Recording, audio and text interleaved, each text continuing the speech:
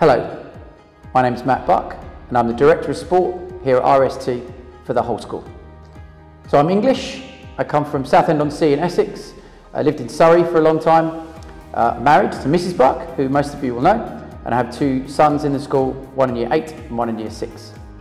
Thailand is the only country I've lived in outside of England, and that was from 2001 to now, although I did travel all throughout Europe with my last school, which was an international school in England, travelling to lots of countries in Europe for sports fixtures.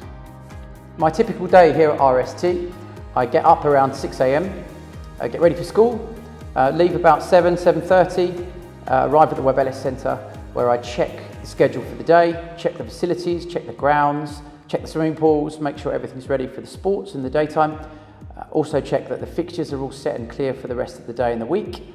I then teach classes, have meetings, teach more classes, have more meetings, and that goes all the way through till around 4 o'clock, where we normally have some fixtures, Monday to Friday, and then at weekends, you often see me on the bus at 5:30 in the morning, 6 AM, travelling up to Bangkok or having sports tournaments fixtures here at RST.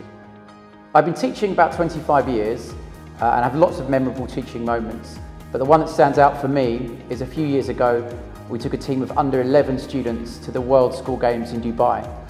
This was a little bit daunting, 6 days away, 6 nights away with 10-year-olds, but they handled it brilliantly. They had competition from all over the world, from 8 to 9 different schools. It was a tremendous experience. We had a great coaching team with us. The days were really fun, competitive. The kids smiled all the time. We won an award for having the best team spirit. The trip itself was a really memorable moment. My hidden talent that most people don't know about is I can pole vault. When I was younger, I had a PE teacher at school that wanted to learn how to teach the discipline in athletics, where you run along with a great big stick and you jump as high as you can up in the air and land on a great big mat. So I learned to do that when I was 11 and ended up going all the way through to compete for Great Britain by the time I was 20. Great fun, great hidden talent, not many people know. I think the first one would be Queen Elizabeth II.